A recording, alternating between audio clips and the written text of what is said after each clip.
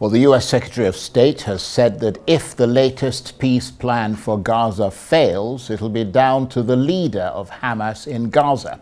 Antony Blinken, who's on a visit to the Middle East, said that the proposal's fate was in the hands of one guy hiding 10 stories underground, a reference to Yahya Sinwar.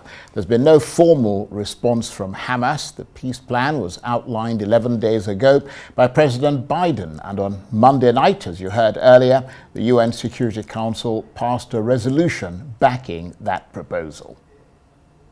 I believe strongly, and this is now my 8th trip to the region since October 7th, that the overwhelming majority of people, whether they're in Israel, on the West Bank, in Gaza, throughout the region, around the world, actually want and believe in a future where Israelis and Palestinians alike can live in peace, in security.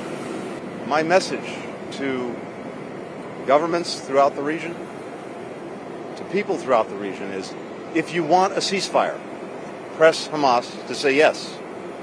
If you want to alleviate the terrible suffering of Palestinians in Gaza, press Hamas to say yes. If you want to get all the hostages home, press Hamas to say yes. If you want to put Israelis and Palestinians alike on the path to more durable peace and security, press Hamas to say yes. If you want to prevent this conflict from spreading, press Hamas to say yes. The U.S. Secretary of State there, Antony Blinken. Well, the Israeli military says 4 soldiers have been killed in Rafah in southern Gaza. According to a statement, they died when a building rigged with explosives collapsed. 2 of the soldiers were aged 19. Several others were seriously wounded. Since the war began last October, about 300 Israeli soldiers have died. According to the Hamas-run health ministry in Gaza, more than 37,000 Palestinians have been killed. Well, for more on these stories, I'm joined now on the line from Tel Aviv by Arise special correspondent Carl Bostic. Good to see you, Carl. Let's begin with that story about the American resolution that was passed by the UN Security Council. What's been the reaction from within Israel?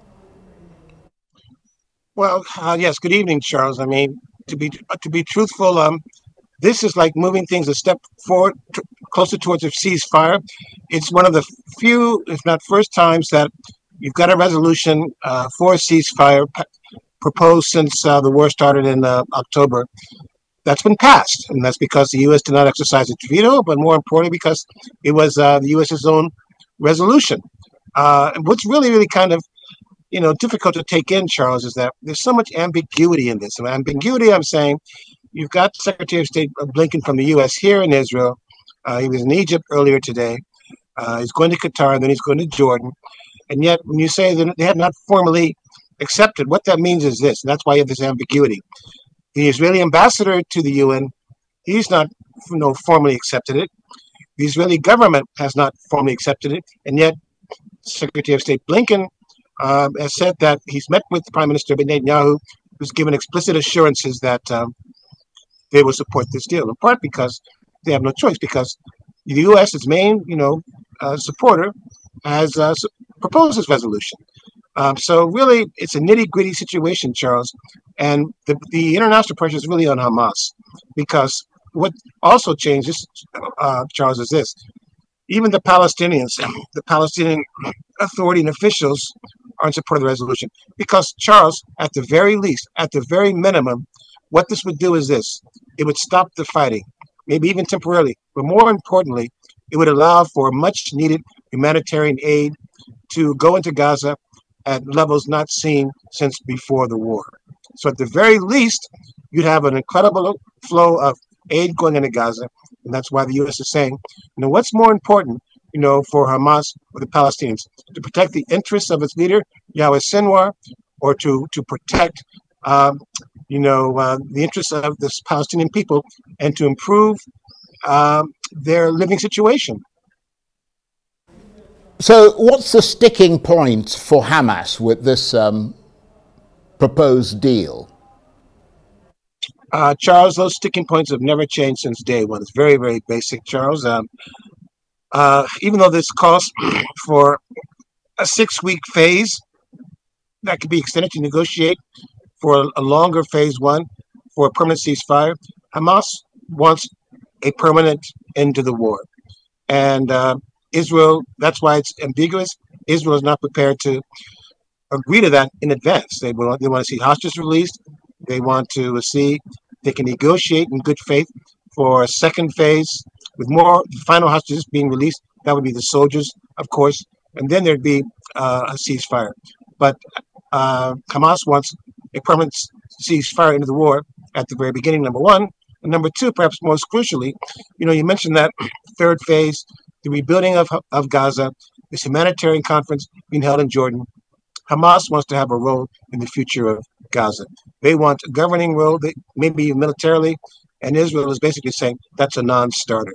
So that's what's difficult to really navigate. But even the Arab countries, their patience is wearing thin, from Egypt to Qatar to Jordan. I mean, these could be, the end days for Hamas, actually. But this is why it's so difficult right now, what we're watching. We're still a few steps away.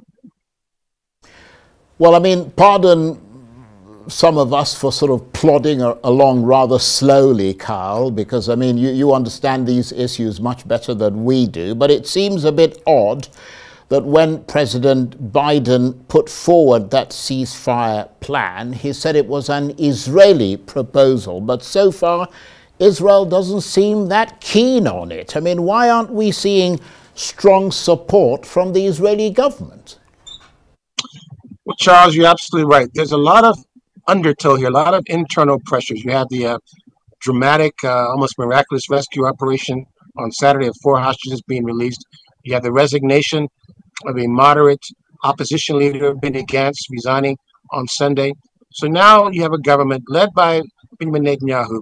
His government only hangs in the balance depending on 2 far-right extremist parties who are very adamant against any ceasefire deal. And with that operation that happened on Saturday, Charles, they're basically saying that, see, it just shows that military pressure yields results. That's how we free hostages. That's how we'll get them back. But Charles, since October, only 7 have been rescued. Only 7.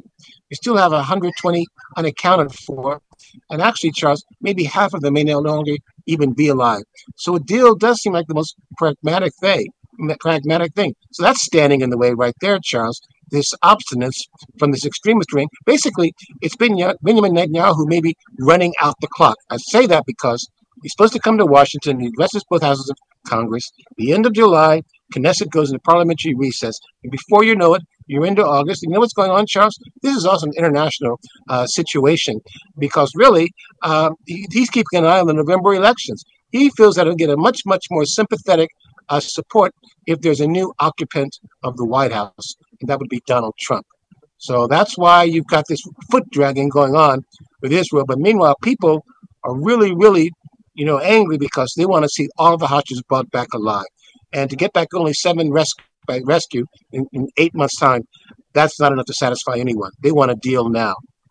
Well, absolutely. And I was going to ask you that, of course, you are on the ground there, Carl. We've seen protesters outside Antony Blinken's hotel calling for a ceasefire and an end to the war. Just gauge for us the public mood in Israel in the wake of this UN Security Council resolution. Is it a fact that more than 60% are now calling for an end to the war? Absolutely, Charles. It's no surprise because, again, so many factors are at play. Even before the hostages were rescued, Charles, people felt that the country was going in the wrong direction of the handling of the war. With Benny Gantz, a centrist leader, he was leading in the polls against Benjamin Netanyahu as being a leader who would be more fit and suitable to be the leader against Benjamin Netanyahu. He had a lead of like 42% to 34%. If an election was held today, Charles, Benny Gantz's party would all have a near majority with other parties without even needing Benjamin Netanyahu's party.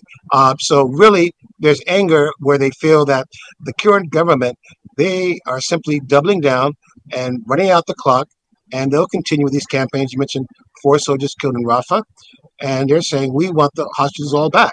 But the thing about it is, Charles, is this: technically, he doesn't have to hold elections. He'll go to Washington. The summer recess is end of July, November elections. Unfortunately, Charles, the ceasefire deal could be prolonged. It depends on the pressure that's put on Hamas by the other Arab countries. For example, there's talk about the U.S. publicly asking Qatar to formally evict Hamas from Qatar, where it's based, to other countries. But as long as they're in Qatar, U.S. feels it has more leverage. There's so many moving parts, Charles. But meanwhile, beneath all of this, Charles, you've just got incredible suffering from the Gazan people. It's just really unconscionable, what's happening to the children, half the population, basically near famine. I mean, that's just incredible. So that's where we are right now. Indeed, Carl, and thank you very much indeed. Carl Bostic is a RISE special correspondent. He was talking to me there on the line from Tel Aviv.